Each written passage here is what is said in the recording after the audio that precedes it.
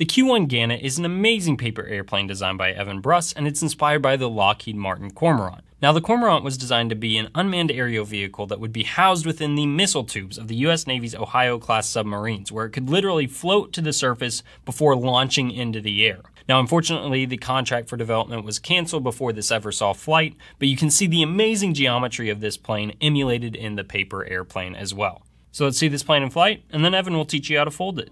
Now, if you haven't already, be sure to check out his YouTube channel, Square Force, where he will teach you a bunch of planes that aren't going to appear on the Foldable Flight channel. So, if you are itching for more content from Evan, that is the place to get it.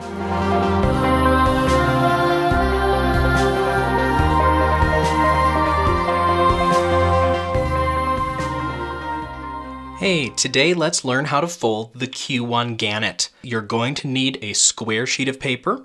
If you don't have a square sheet, you just have a rectangular sheet, it's very simple to convert into a square.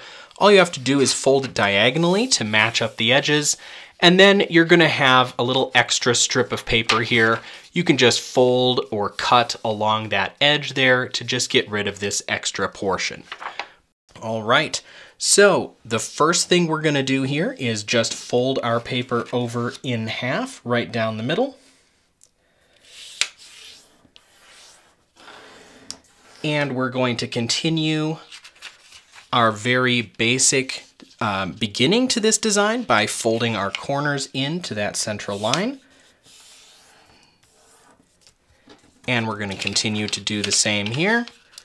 Fold it over to the middle, crease it down, and we're going to keep going to fold this edge now into the center line. And I always leave a little bit of a gap on this one just because there are going to be a fair amount of layers of paper going on here. I don't want to stress the paper out too much or rip it. And so if you can see, I do have a little gap there between this edge that I just folded and that central crease. And of course, we're going to repeat on the other side here. Try to match the width of that gap. Straighten everything out. Somewhat like that. Now the most important part is, do our wings match up? So I'm going to fold it together here, and I'm actually going to adjust this little triangle in the back so our wings match up a little bit better. And that looks much better in terms of having the same dimensions back there. All right, so now that you have this arrow shape here, we're actually going to fold this front point all the way to the back here. We're going to touch to the back edge of the paper and crease it down. And this is going to be a little thicker crease. It might be a little challenging. You'll see my paper is starting to rumple a little bit there. Not a big deal because we're going to unfold it right away. Just be aware that's going to happen. And now we're going to repeat that fold. We're going to take this point here, but instead of matching it to the back edge, we're actually going to match it to this section here where these fold points come together. So we're going to fold it just a little bit further towards the nose of the airplane this time. And once again, kind of a tricky crease. You might have to go over it a few times because there are a lot of layers bunching up there. Things are going to get a little wrinkly. Don't worry too much about that. All right. And next we are going to flip this paper over, or actually fold it in half. So now you can see there are some crease lines here where we just made those folds. If they're not visible for you, go back and try those last two folds again and make sure you crease them down really well. You should have two visible points here. And we are actually going to take this edge of the paper here and we're going to fold at those as our guide point. So here's my first crease line that you can see going across here. I'm going to make a fold from that point where it intersects the edge of the wing here all the way to the back corner. So it's going to look a little bit like this. And we're going to unfold that and we're going to repeat the exact same fold with this second crease line right up here. Again, we're going to the back corner just the same way. We're just making another line on the paper.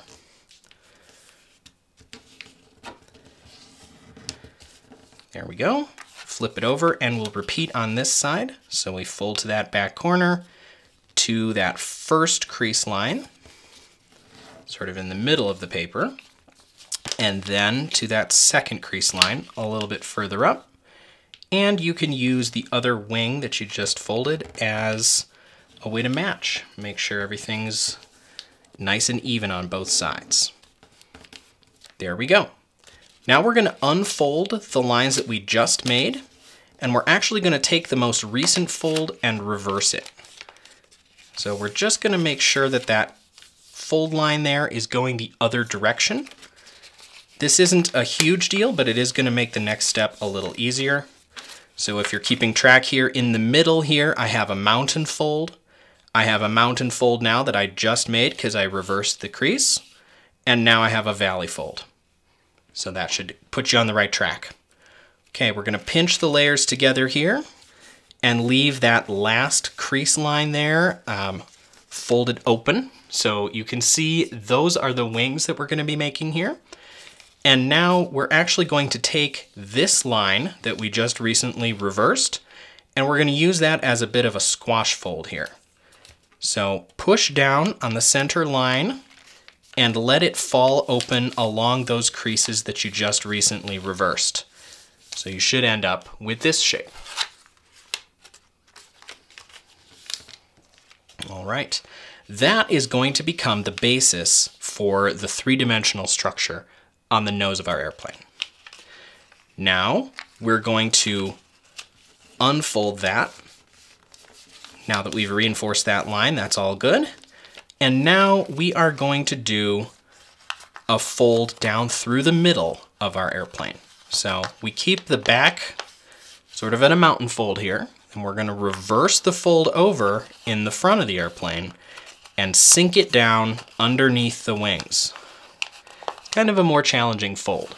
It helps to look at the side while you do this as well, because you can use the edges of the wings as a guide. So I'm going to take the edge and just follow it all the way down so it looks like that.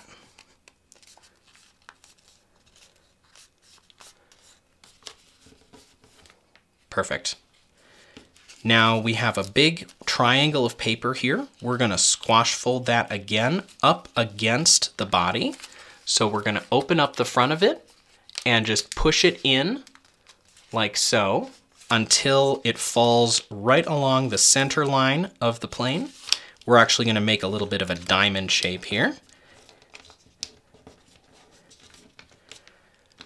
And then I just like to crease it up along the nose just to make sure everything falls into place. Perfect. Now we're going to slide our thumb inside this pocket that's waiting on the bottom of that diamond-shaped piece of paper. We're going to open up like so. And now we're going to fold it back so these layers that we just opened up fold all the way open. You'll see it's going to create a horizontal fold right here. Now, when we're done, we crease this down. If we look at it from the top, now it's going to be more of a hexagon shape.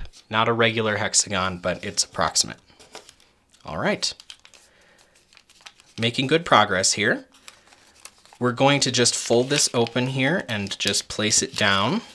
I'm actually going to pop open that three-dimensional structure that we made earlier by following those crease lines. Open that up on the top as well. And now we can flip it over, flatten it down. If you've been following the steps along, you will see our hexagon shape here. Looks like a pentagon if you exclude that part. And now these prongs in the front have separated a little bit. They're not right next to each other. That is absolutely fine. Okay, now we're going to make a keel to throw the airplane. So we pull this section up here, try to get a mountain fold going right down the middle of that shape. And the way that I measure this is I just pinch in the back here until I bring these edges closer to parallel. So that looks pretty close to parallel right now. so I know that that is about how big my keel is going to be. I flatten this down, recrease those edges a little closer to parallel, and just crease down my keel as well. And you should have the little triangle of paper standing up there. While we're here, we're also going to fold the wings. There is a slight wingtip bend that you're going to make in the back of your wings. So I'm making my reference from here, right where those two layers intersect. I'm just going to put a little crease there. And then to make the angle correct, I'm actually going to take this line. You can see where the two colors contrast here, this line right here. I'm going to put it about midway between the back edge of my wing and this other layer here.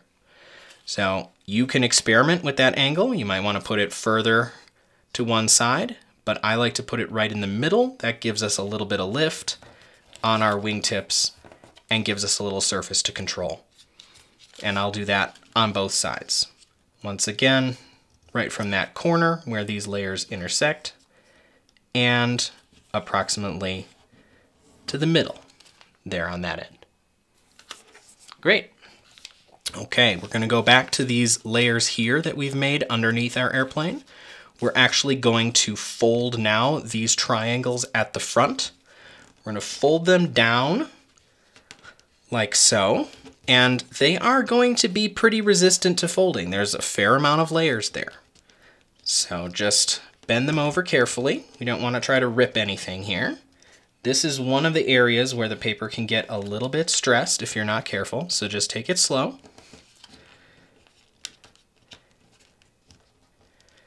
And that looks pretty good. We just have to bend them over and then slide this tab that we just created into the space between these two layers. So we slide it right in there, and we'll do the same on the other side. There we go. Now those layers are locked together a little bit. They're not going to unfold in flight. Now our last step here to create the underside of our airplane is just to fold these edges up a little bit here. I like to go from the corner of the fold that we just made here and just fold them over so they follow the same line as the center line of the aircraft. You don't have to be super exact about it, but you do want that fold to be parallel to the center line of your airplane so you're not introducing any additional drag. Just helps give it a little bit more stability in flight. So right about there.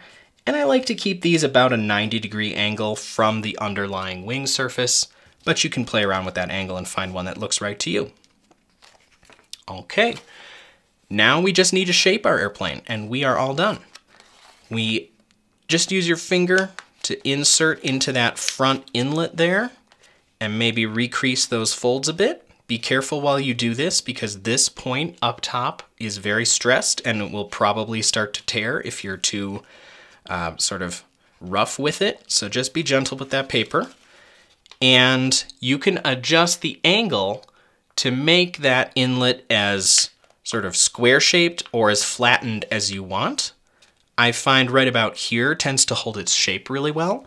If you're going for maximum distance on your flight, squish it down a bit because while this does look like a cool jet intake, it is nothing but drag on the front of your airplane. And now we have our finished Q1. Enjoy flying!